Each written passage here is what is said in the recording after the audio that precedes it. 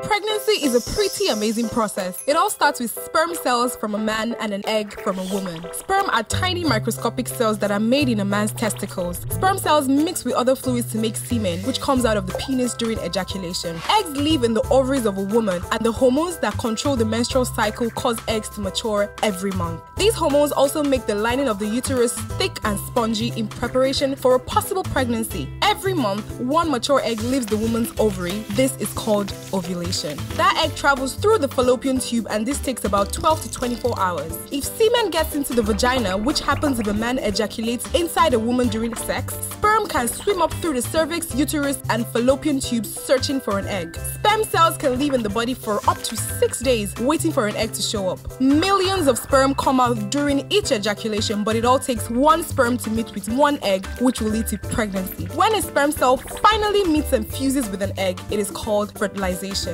After that happens, the fertilized egg begins to divide into more and more cells and moves towards the uterus. The ball of cells get to the uterus about 3 to 4 days after fertilization, where it can float around for another few days. If the ball of cells attaches to the sponge uterine lining, pregnancy officially begins. And this is called implantation. It usually takes around 3 to 4 days to finish implanting. Up to half of all fertilized eggs naturally don't implant. They pass out of the body during menstruation. When the ball of cells implants into the uterine lining, the body starts making pregnancy hormones. These hormones keep the uterine lining in place so it can nourish the pregnancy, and that's why ladies don't get their period when they're pregnant. But if sperm and egg don't meet up, or a fertilized egg doesn't implant into the uterus, the lining isn't needed and it flows out of the vagina. That process is known as menstruation. So it actually takes a lot of steps for pregnancy to happen, and the whole process can take up to 2 to 3 weeks. Do you want to learn more about pregnancy? Visit www.thesubjectmatter.org.